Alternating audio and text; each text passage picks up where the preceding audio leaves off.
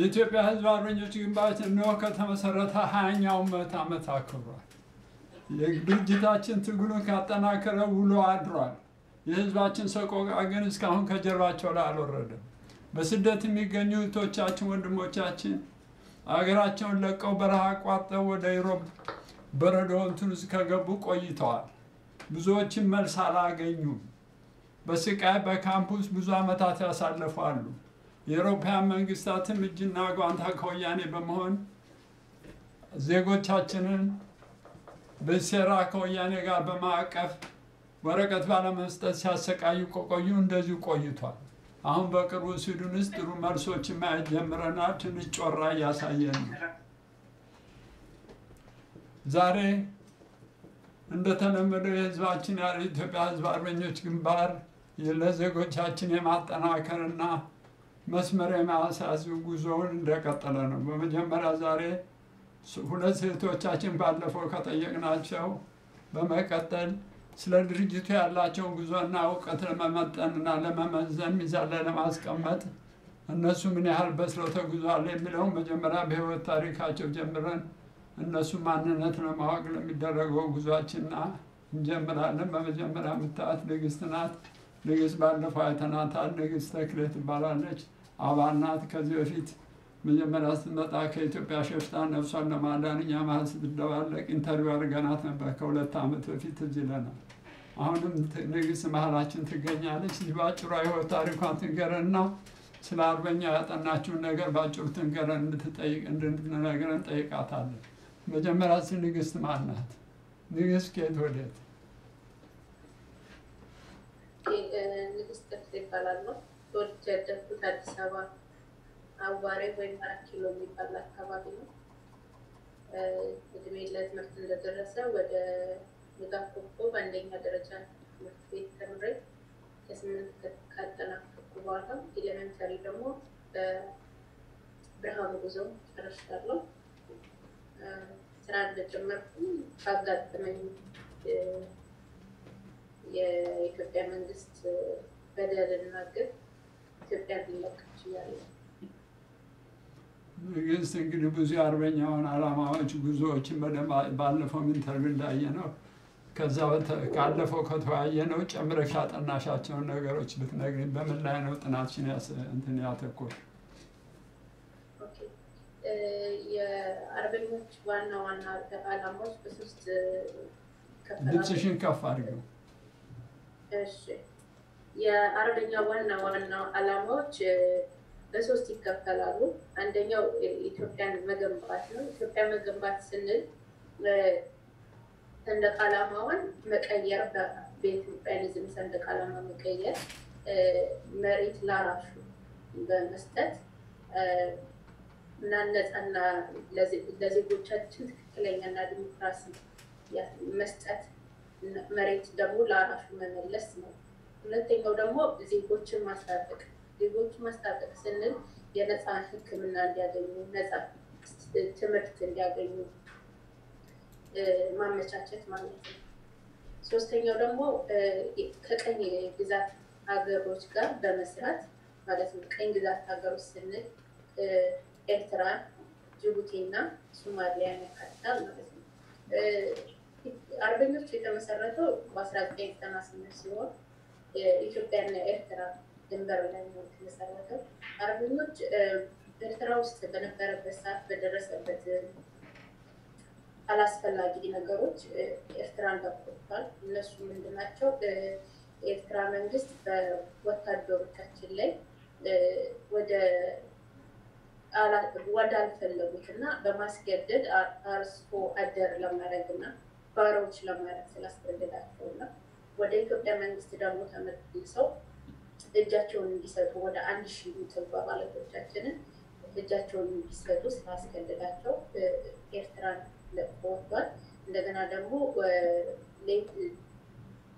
ግብፅን ከግብፅ ጋር በመተባበር የአባይን ውሃ ለመጠቀም እና ለዛ ደግሞ ዓላማ የኛን ወታደሮች እንዲሰሩ ስላስገደዳቸው በዚህ ምክንያት አንድ ላይ አድርገው ውጡልን ስለተባለ ለቆ ወጥቷል ማለት ነው።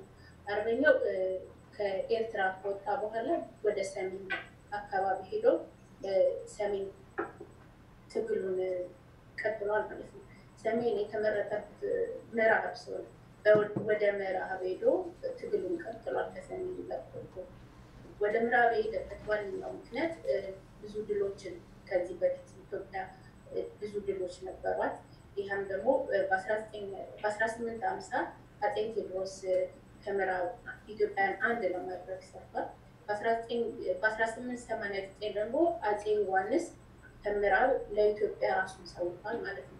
በ1940 ደግሞ ሀገራችን ኦሜድላ ከጠላት ሙሉ በሙሉ ነፃ ወጥታለች። በ1930 ደግሞ ለ4 ዓመታት የቆየ ትግል ነበርና ኢትዮጵያ ከጠላት ነፃ የሆነ ቦታ ነው ማለት ነው። ይህን ደቡብ ሱዳንና ሱዳን ደግሞ እዛ ላይ ተዋግተው ደቡብ ሱዳን ነፃ የወጣችበት ቦታ ስለሆነ ምዕራብም ደግሞ ተራራማና ገደላማ ስለሆነ ለትግል ስለሚመች ይህንን ቦታ መርጧል። በጣም እናመሰግንሻለን። ካለፈው በተሻለ ራስሽን ችለሽ የተሰማሽን ስለ አርበኛው ገልጸሻል። በጣም ነው የማመሰግንሽ። ከአንቺ በመቀጠል ደግሞ አዲስ ወንድማችን አለ ትግልና መከራ እሱም በ2008 ሙላት ይባላል። በ2008 አሁን አንቺ የጠቀሽውን አይቶ ወደ ኤርትራ በመዝመት ፍዳውን አይቶ አንቺ ያልሽውን እኩልነት ስቃውን ቀምሶ የመጣ ነው። ሙላት አላይህም? ሙላት ሚካኤል። አቤት፣ ይሰማኛል ፕሮፌሰር አለኝ።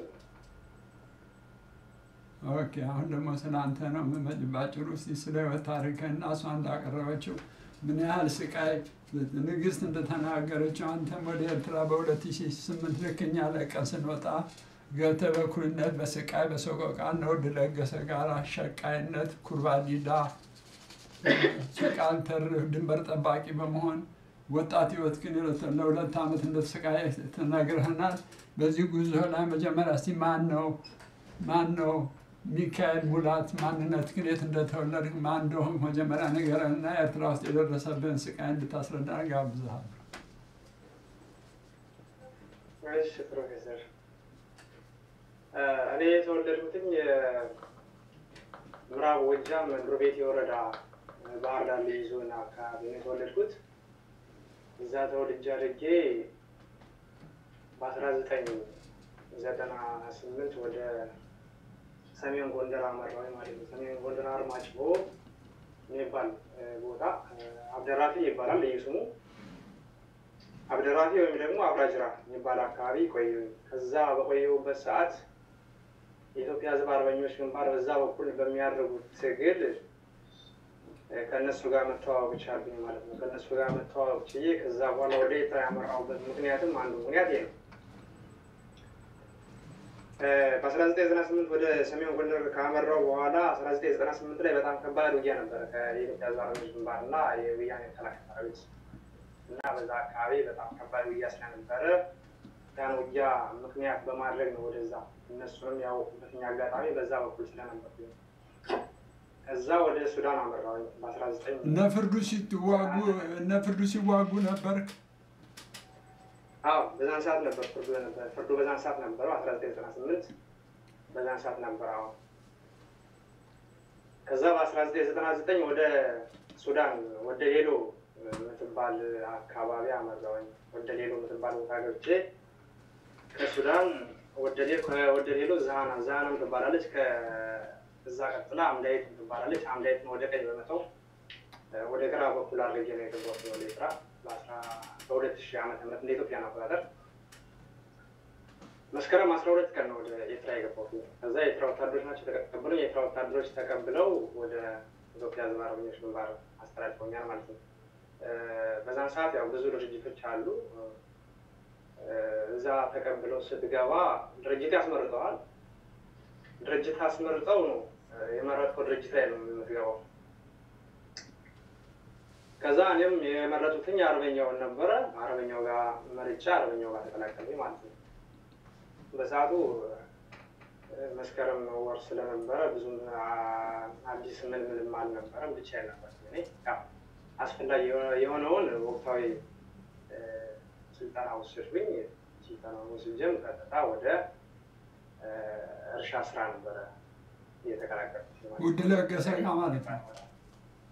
ወደ ለገሰ የሚባል ኢንቨስተር አለ። ከዛ ኢንቨስተር የተለያየ መሬት ማዝላትም መሬት መቆፈርም ውሃ ተፋሰስ ምናምን ማስገባትም እሱን ስንሰራ ቆየን። ከዛ ቆይታ በኋላ ስራው እንዳለቀ ወደ ሰራዊት አባሉ ተቀላቀልኩ ማለት ነው።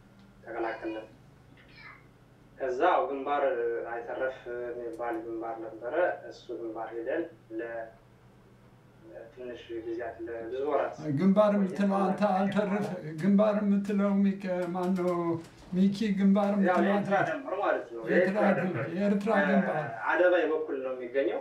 አደባይ በኩል ሁመራና አዲጎሹ ማዕከል ላይ የሚገኝ ድንበር ነው። ከሱ ጋር ቆይተን ሰኔ ወር ነው። ከዛ መሳሪያችን አወረድን። መሳሪያችን አስወርደው ደግሞ ከዛ ቀይረው ወደ ሱዳን ቦርደር አመጡ። ወደ ሱዳን ጠረፍ አካባቢ መጣን። ከዛ ሱዳን ጠረፍ ከዛ ነው የወጣሁት።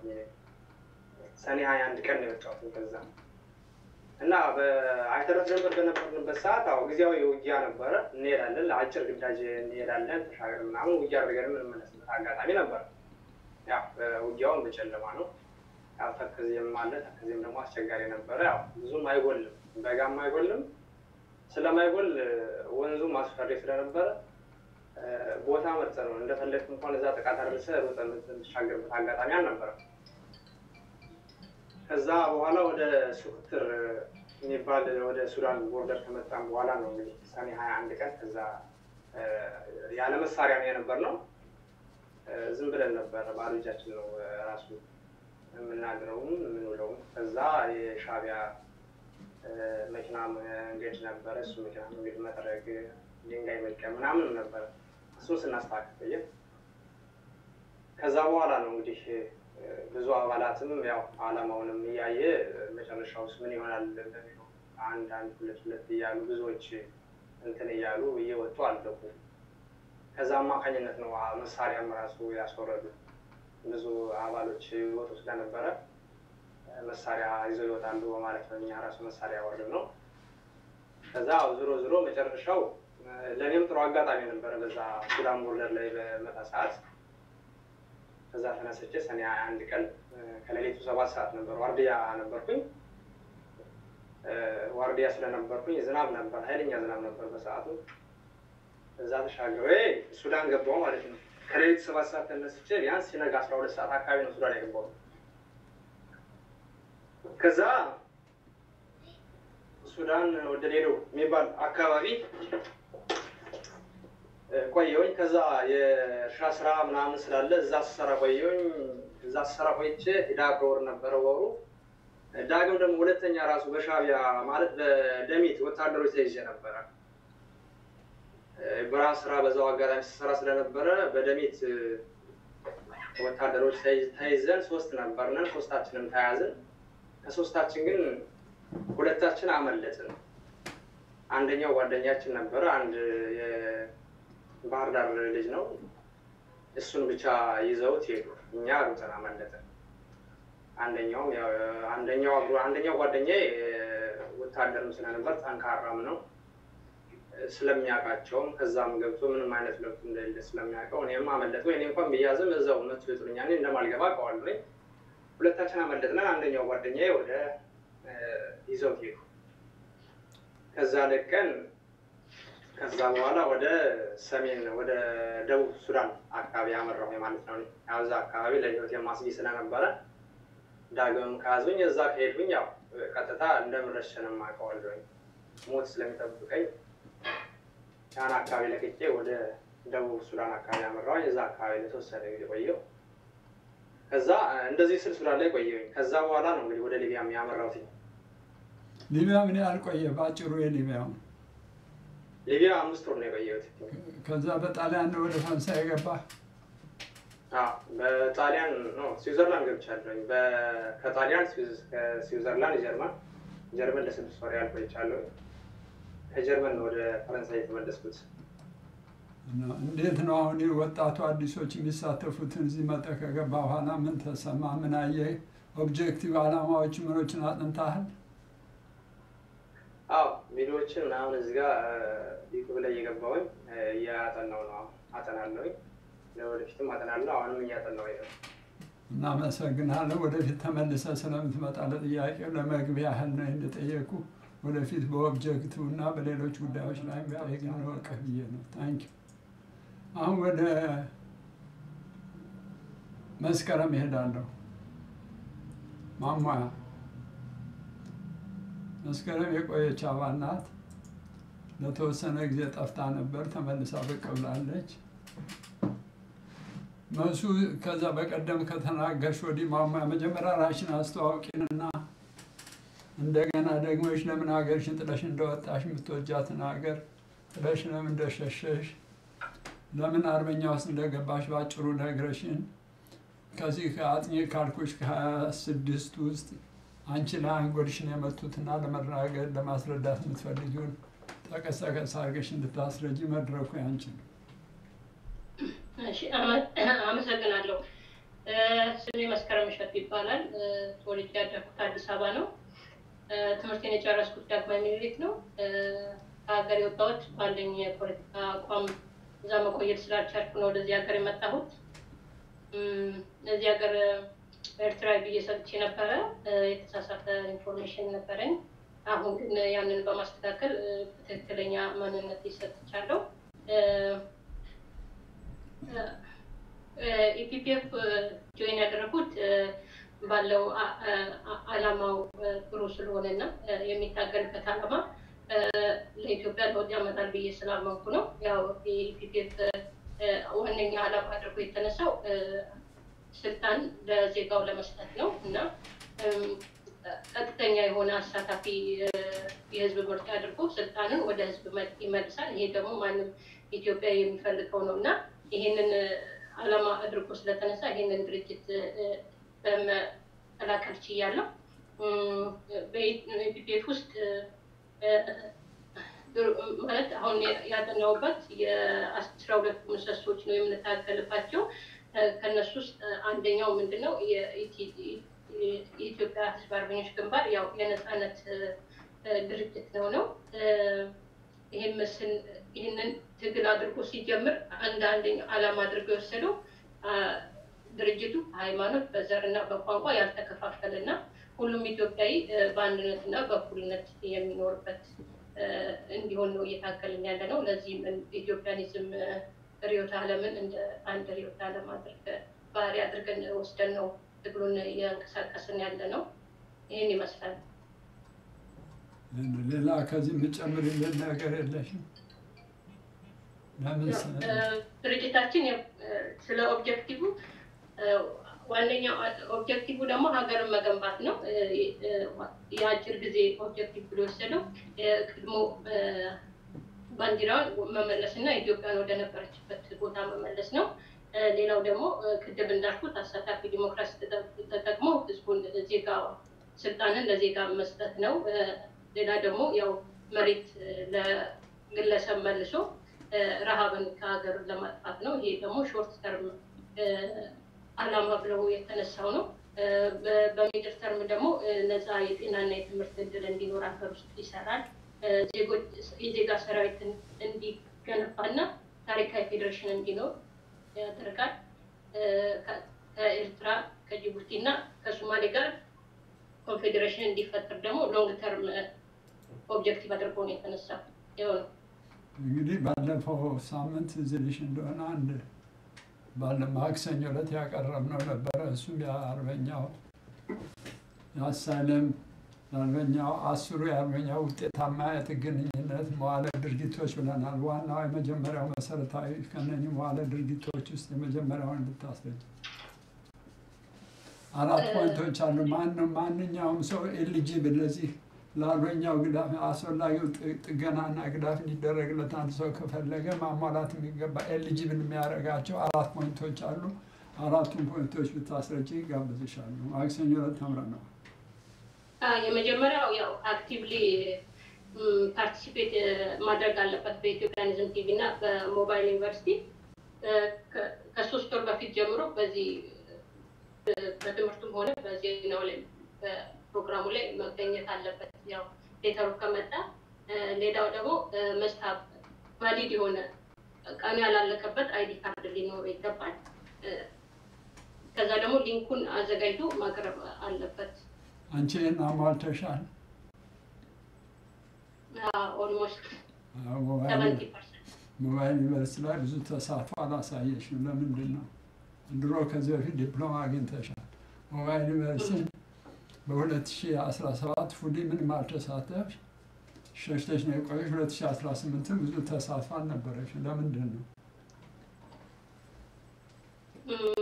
ያው በተለይ በራስ የሆነ ነገር ነው። ግን ገባ ነበር፣ አዳምጥ ነበረ። ኦልሞስት ትምህርት ያው ሰማ ነበረ። ትንሽ የኢንተርኔት እና እንትን ችግር ስለነበረብኝ ነው። ኦኬ፣ እናመሰግንሻለን። አሁን ባጭሩ በኤርትራ ውስጥ ለምን አርበኛ ኤርትራን ጥሎ የወጣ የሚባለው 10 ማኒፌስቶዎች አውጥታል። ከ10ሩ የምታውቂያቸውን ንገሪኝ። አንደኛ ያው በዘር ከፋፍሏቸው ነበርና ወደ ተለያዩ ጎሳዎች እንዲከፋፈል አድርጓል እና በዛ ምክንያት፣ ሁለተኛ ደግሞ ያው ወታደሮቹ እዛ በጉልበት ስራ እንዲሰሩ በማድረጉ እነዚህም ከ10ሩ የምትጠቅሽልን እነኚህ ብቻ ናቸው። 10 አጫጭር ፎስል ሌበር አለ ብለናል። ሌላው እሱ ቅድም ሌላው ደግሞ በቋንቋ በዘር ከፋፍሏቸው ነበርና እርስ በርስ እንዲጋጩ አድርጎ ነበረ። ኦኬ፣ እናመሰግንሻለን። ባጭሩ ነው ያልሽው። ወደፊት ተጠናክረሽ ይህን ነገር ብዙ በደምሽ ውስጥ እንድታገው አሁን በቀደም ቀርበሽ ነበር። በዙ የተነሳ ፖዘቲቭ ታገኛለሽ ብዬ እመኝልሻለሁ። ታንኪዩ። አመሰግናለሁ።